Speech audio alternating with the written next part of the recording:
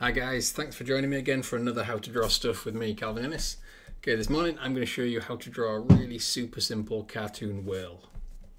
So to begin with, I'm going to sketch in a bit of a rounded box.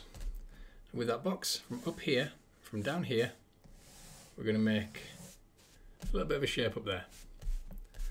And on the end, let's just put on a triangle. And this gives us most of the shape for our whale. Now, down here is where our mouth is. So we've got a big, long distance over there. And let's just put in a little smiley mouth under there. And set back here, we'll put our little fin. Now our eye, it's quite important that our eye is low down. So over here, we're going to put our eye. And then I'm just going to switch across to a pen here. You can see this in a bit more detail. I go over a few of these lines, so follow that all the way down.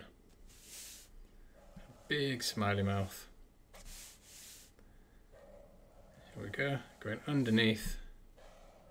Put our little fin on there. Going all the way up, not quite joining up there. But this is where we put our tail in. Put a little nick in the middle. There we go. Now if we hide one little fin behind us there, just put our eye on there, then the last little finishing touch from the mouth, just down in front of the fin, a little line to join them up, and then a few little lines going down, and we can finish off just put in a couple of little bubbles at the top there. And there you go.